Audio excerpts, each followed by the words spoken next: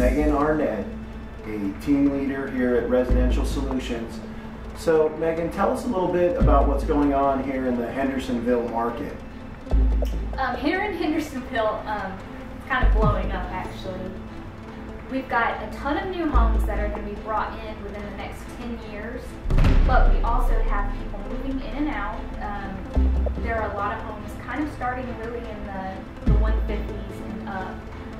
And Hendersonville actually is comprised probably about half and half of older homes and newer homes. Just so many people are looking to move north of Nashville if they don't want to live right in the middle of the city, but they have, their jobs in the metropolitan area, but they want their children to actually be in more suburban schools.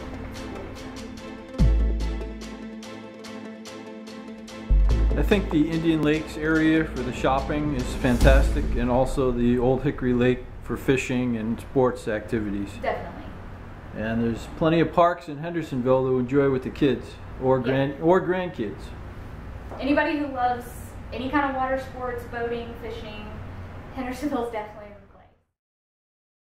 A lot of interest and calls from customers in the area that it seems like they're actually more interested in some of our older remodeled houses, and we've got 2 or 3 right now that we're about to have done.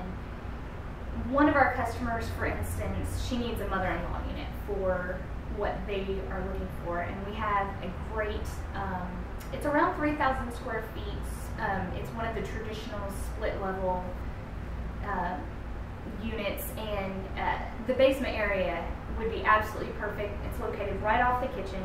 It can be turned into a bedroom, a bathroom, even a small kitchenette, and then there's access where there's not stairs to the outside. So, it's just, homes like this can be customized a little bit more and within a strict budget than some of the newer homes can. What's the address on that one? That one is actually 144 Twin Bay Drive, and that's here in Hendersonville, Tennessee. And how would they reach you? They would just call us here at our office. Our number here is 615-590-7154, and they can ask for me. My name's Megan, or they can ask for Dan Silverman.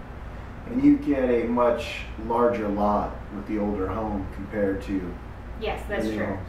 And a lot of them actually already have mature trees on the lot, which, sometimes those start to encroach, and a lot of times when we redo the homes, they'll either remove the big trees or get rid of some of the branches, but you don't have to start fresh. You've already got a lot of mature plants.